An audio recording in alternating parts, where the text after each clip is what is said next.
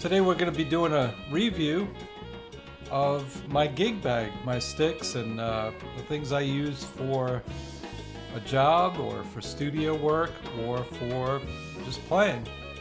And I'm going to show you why I like what I like and why I chose what I chose. Enjoy. For you new YouTubers to my channel, welcome, and hope you like this.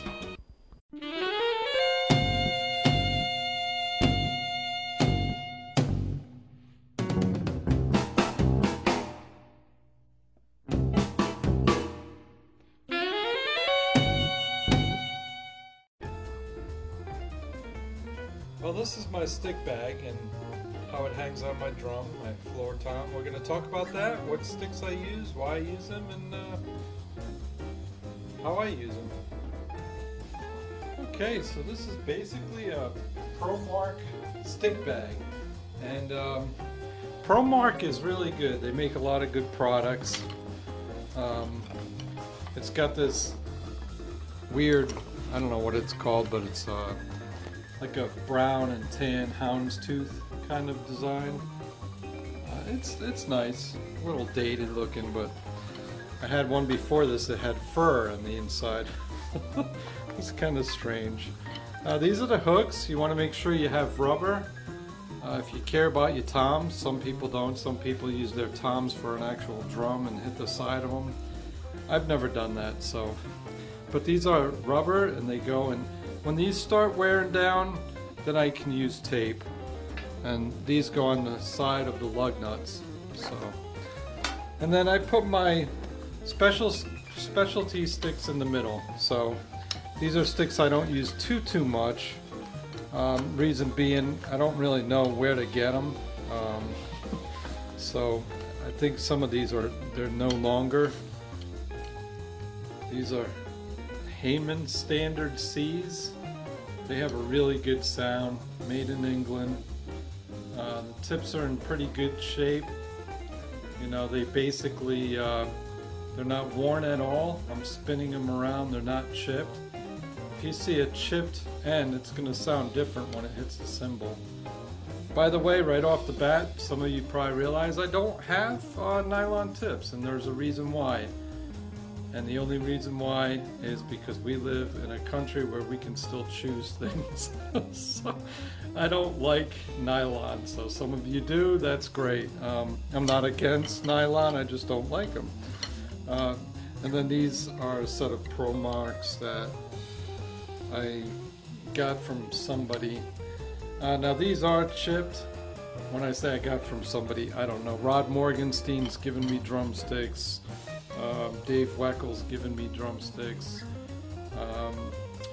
Oh, I can't remember the name of him. There was a drummer I met. He actually gave my wife some drumsticks. So we have drumsticks. I actually have a drumstick by Keith Moon from The Who that I got years ago. So, but those are my specialty sticks, and I keep them right in the middle portion of my stick bag. Over to the right hand side is my pouch that I keep mallets and my brushes in. I did a video on brushes before, and again, when you open these up, you don't want to twist the T-rod.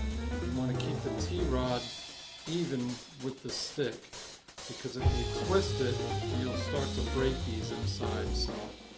So those are my brushes. These are actually fantastic sticks. Again, I said I'm not brand loyalty, but there you go.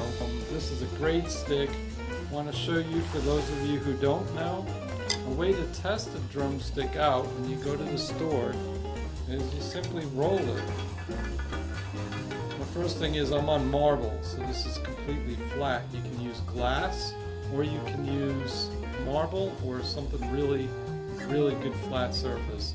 And you roll it, you should be able to hear if it's an even roll.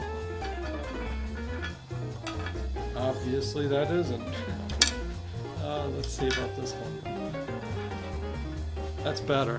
And when it rolls, you shouldn't see the end of the shank here. You shouldn't see where the tip is. go up and down, because then it's really not a very well made drumstick.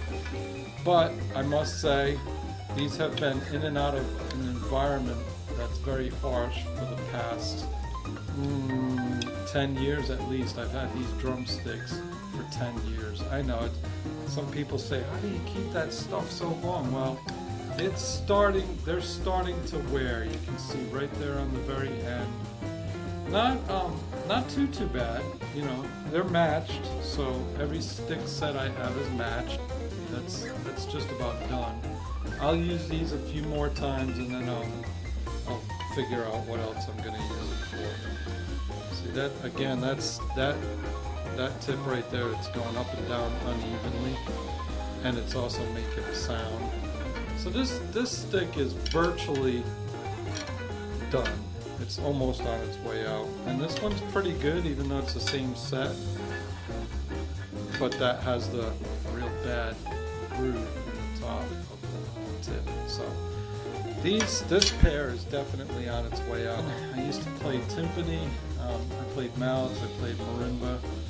These are very good mallets. A little worn though. One tool to help out, and it's hard to see with the. Let me just back that away there so you can see more in that carpet. One way to be able to tell